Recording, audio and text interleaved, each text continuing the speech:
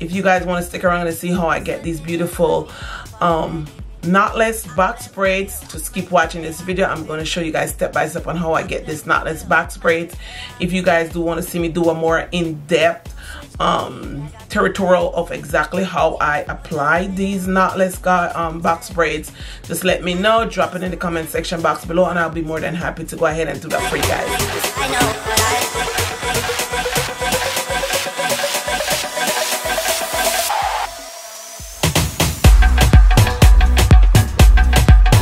Okay, you guys, so I'm going to start off with the color, with this gold mixture color in the bottom. And then right now all I'm doing is I'm separating the pieces that I'm about to use. This is a braiding gel that I'm about to use. I do find it really nice. It doesn't leave any residue behind, so I do like that. So I'm double checking my part to make sure it is all part straight. I'm not too fancy about the parts I'm in the bag, but I do just want to make sure it is still a little even. So now I'm just going to show you guys how I braid the back of my hair. I'm going to do it real fast. And I'm going to slow down when I get in the front so you guys can better see a different pattern of how I braid my hair. Okay, just don't mind the little flakes that is coming out of my hair on my shirt. I do travel with dry scalp. So that's why you see that right there. It's getting a lot better because I do found this amazing shampoo. It's been working for me. So yeah, that's been getting a lot better. So I do like that. If you guys ever have any products that you guys normally use for dry scalp, just drop it in the comment section box below and I'll be more than happy to look into that and see if that works for me as well. But yeah, I've been suffering with that dry scalp for years. But I do find a vinegar shampoo that's been working for me. So, yeah. I always get the question every time I do my box braids or my knotless box braids. I always get the question, how do you do your hair? And it was like, oh my God, your hair is so nice. Who did it? And I'm like, I did my own hair. And I was like, how do you do that? So I always get the question. So I'm like, one day I was like, let me go ahead and just sit down and record myself doing my own box braids, so you guys could see how I do my hair. I do love braiding my own hair. Sometimes I do sit down. Sometimes I don't. I think I have the time to do it. But when I do sit down, I do it so well that I love it. And I think today is one of those days where I'm really enjoying braiding my hair. So I think it's going to turn out so beautiful. Yeah. So I'm just sitting there adding some more pieces. I kind of do like that gold color, the mixture of the different shades of blonde. I do like that on there as well. Now I'm going to go in with the brown reddish color. I don't remember the name or the number of that hair, but it is like a reddish brownish.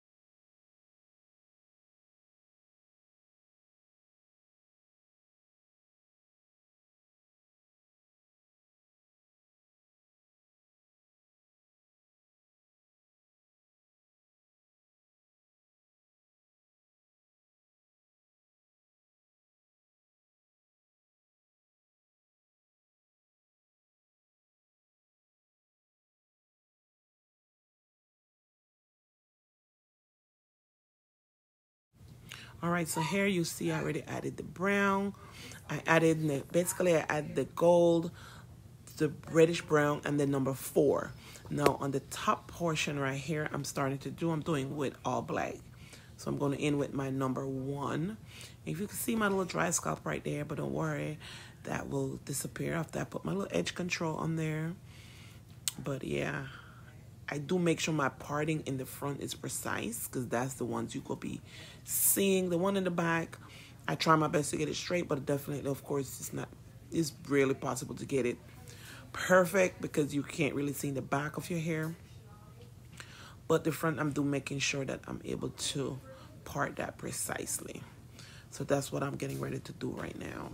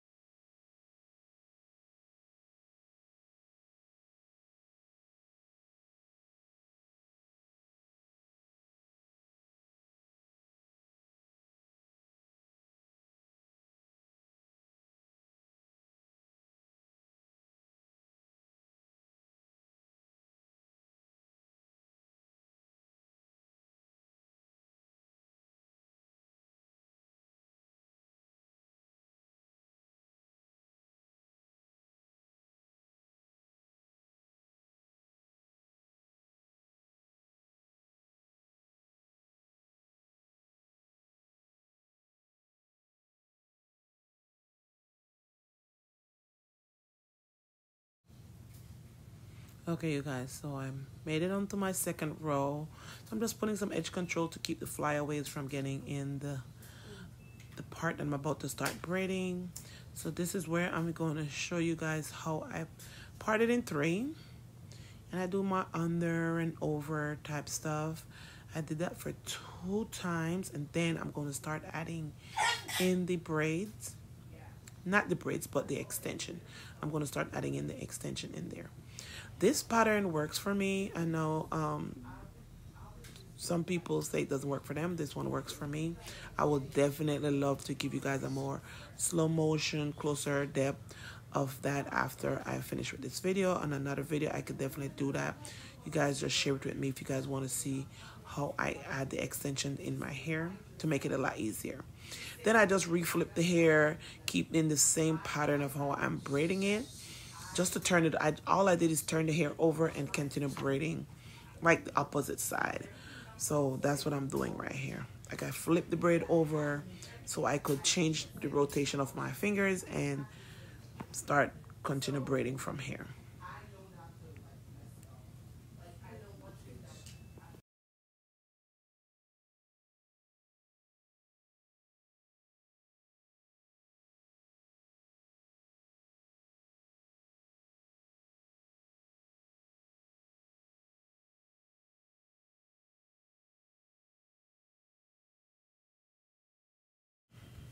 Okay, so I didn't finish my hair. So this is the following day. I got up and it was just the front part of my hair. So all the black ones with the black is the one I'm going to finish up today. It's going to take me like 2 hours to finish this. Yeah, so all I'm doing is just simply adding it in there and keep it going. This is day 2. As I said, I did the first day was it's like about 3.5 hours of braiding, and now today is 2 hours. And then I'm going to add the little beads and the little, decorations in my hair. Not much because I do like to keep it really classy. And yeah, that's me braiding my own hair, you guys.